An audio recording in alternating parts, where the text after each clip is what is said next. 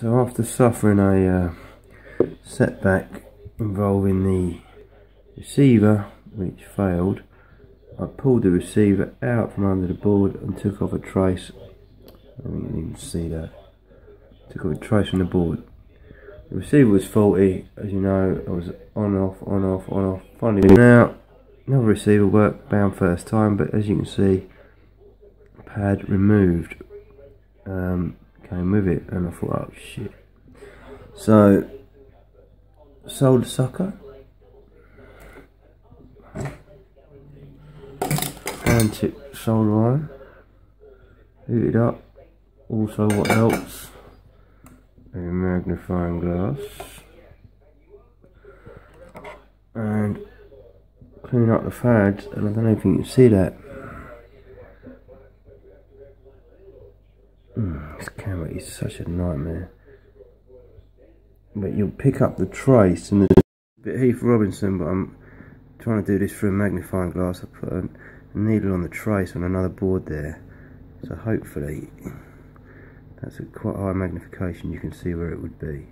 And all you need to do is scrape a little bit off if it's not exposed, a tiny little bit, and when you put the pin that I showed you on, the solder should flow into that trace and make good the connection. That pad's only ends up in that trace anyway, so that's how it should work.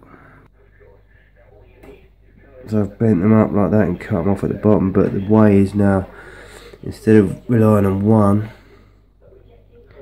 it's relying on 6, so it should be a lot stronger.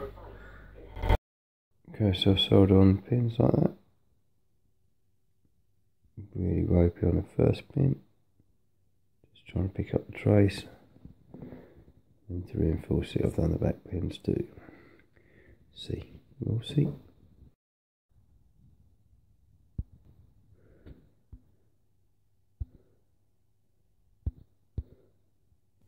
After doing that, you probably want to just hot glue it up. Don't cover up any important bits on the board, but just hot glue as much as you can. So you got not only the pads of 6:1, excuse me, a little bit drunk, holding it down, but also hot glue it so you're spreading the force out the forwards. There we go. To show you all it can be done. And disarmed.